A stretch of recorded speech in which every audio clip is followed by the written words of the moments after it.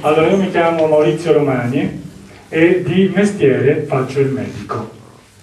Quindi e continuo a fare il medico, mi sento molto prestato alla politica. Sono del partito Movimento 5 Stelle, che è quello, abbiamo partito, che è quello che in maniera più o meno soffusa è stato chiamato in causa in quasi tutti gli argomenti stasera, perché siamo quelli considerati incapaci di dialogare, siamo considerati quelli che blocchiamo e stiamo fermando i lavori nel Parlamento. Però, allora, devo dire che in questa serata io sono stato molto affascinato dalla parte iniziale, quando hanno parlato i cittadini, perché li ho sentiti molto partecipi alla politica, molto vivi, un po' meno quando siamo riscesi nella parlata politichese,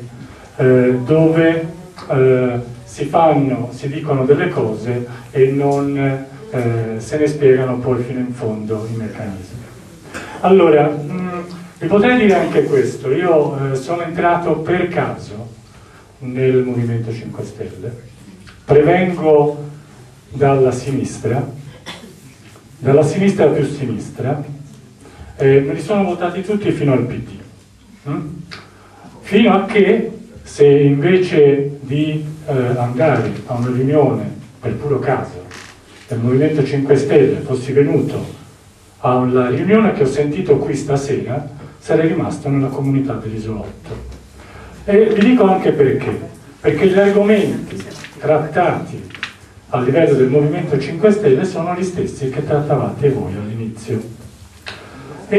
Allora, per non dilungarmi, prima vi voglio far capire che cos'è per me il Movimento 5 Stelle e perché non per chi mi conosce lo sa benissimo, io sono stato spinto a forza a candidarmi e siccome ho votato nelle cosiddette primarie i due che erano davanti a me, le due donne che sono arrivate primo e secondo al Senato, mi sentivo quasi in un fortino, convinto di partecipare, di dare il mio impegno e di non essere eletto, perché questa era la mia convinzione. Questa è la convinzione che però poi hanno trasmesso a tutti voi, cioè il Movimento 5 Stelle non si aspettava di andare in Parlamento con questi voti e con questi numeri. Non è vero, ero io che non me l'aspettavo, ero io che per tanti anni mi ero dimenticato che cosa vuol dire andare nelle piazze, che cosa vuol dire ricominciare a parlare con le persone, che cosa vuol dire frequentare le case del popolo che ci davano per parlare con quelli della casa del popolo che sicuramente ci avrebbero maltrattato e ci avrebbero detto che eravamo solo degli impreparati da un punto di vista politico. Vi ricordo anche, non vi voglio dire il nome perché non lo ritengo corretto, non essendo lui presente, che a un certo punto in una casa del popolo, dopo che c'erano state fatte 2 o 3 domande, e a cui io, non essendo un politico, avevo risposto in maniera molto diretta, senza fare tanti preamboli, dicendo quello che secondo me il Movimento 5 Stelle doveva fare per quelle problematiche che riguardavano il lavoro, la moneta, i vari principi. Vedete, io, scusate, lo lascio da parte un attimo questo discorso, se no duro 40 minuti, mi suonate 20 volte la campanella, però questa persona, che era il presidente della Casa del Popolo, alla fine del mio intervento disse solo questo, si avvicinò, io non sapevo che era il presidente della Casa del Popolo, non c'ero mai stato lì, sono stato un frequentatore di Casa del Popolo, e tra l'altro avevo messo un po' in discussione il concetto che la Casa del Popolo, che è stata per anni un centro di aggregazione per non fare sentire la gente sola, io sono andato al bar e in questa Casa del Popolo, chi le conosce forse avrà già capito qual è, c'è una stanzetta vicino al bar, grande come il vostro palco, dove ci sono 7-8 slot machine e gli anziani erano a giocare alla slot machine.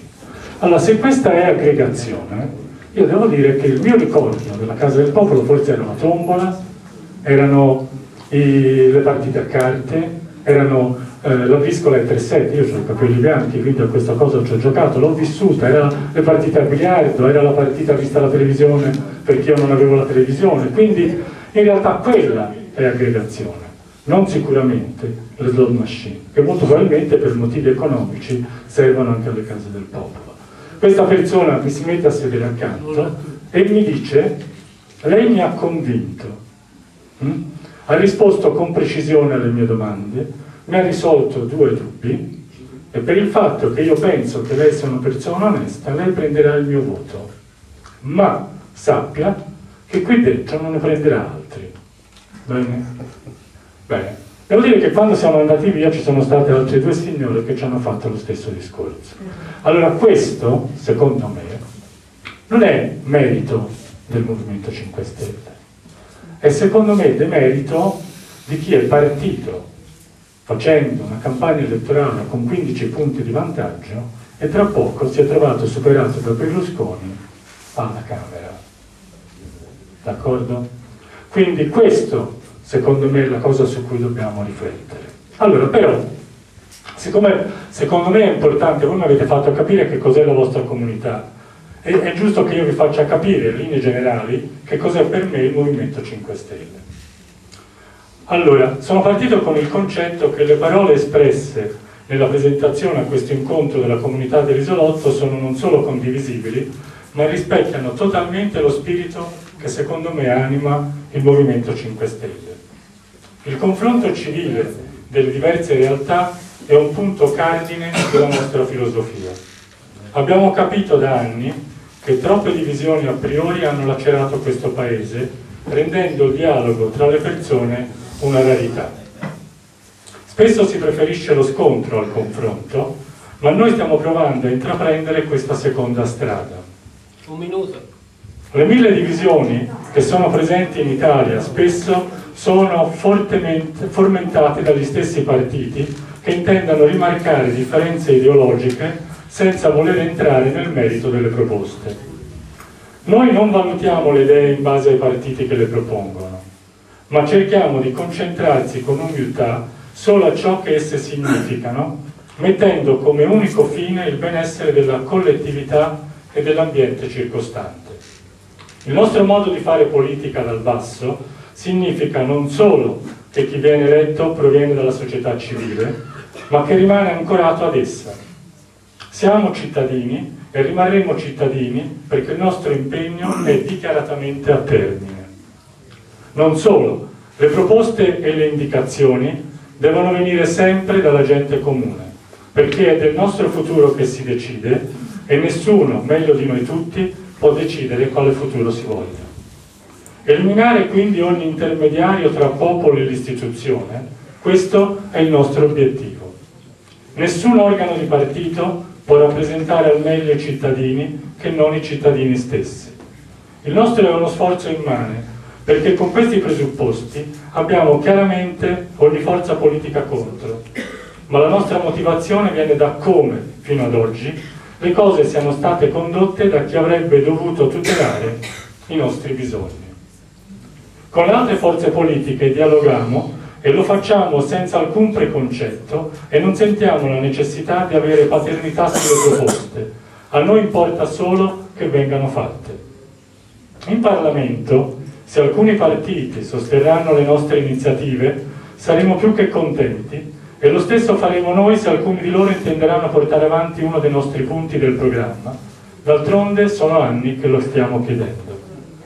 Resta comunque assodato che intendiamo portare avanti un nuovo modo di fare politica.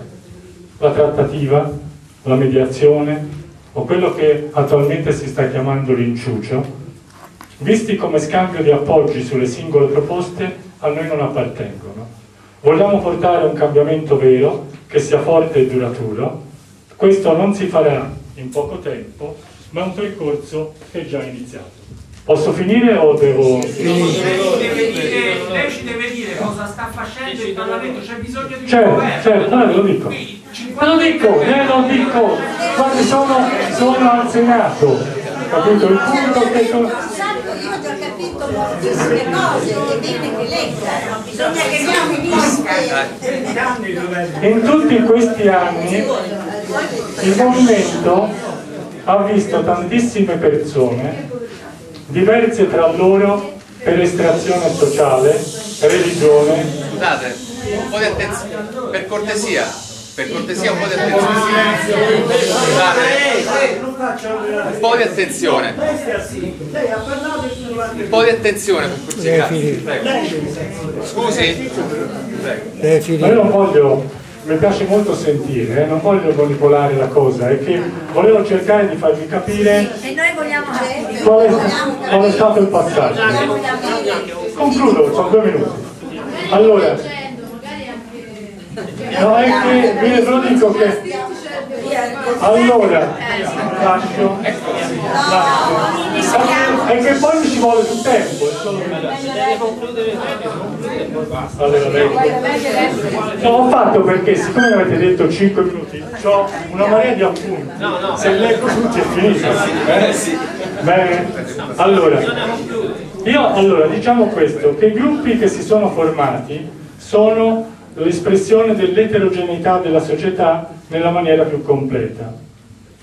Molti di noi sono arrivati nel Movimento 5 Stelle facendo dei percorsi molto diversi l'uno dall'altro e questo noi lo consideriamo un valore aggiunto, non una cosa che crea un problema. Perché?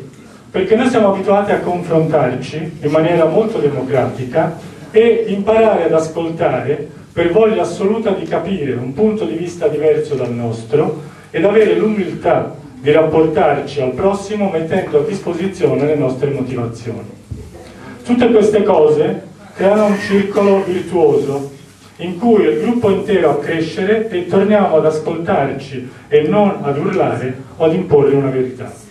Con questi presupposti diventiamo una comunità che non rinnega le sue differenze né intende attenuarle, ma che invece si fa forza di queste per trovare una soluzione comune alle nostre necessità.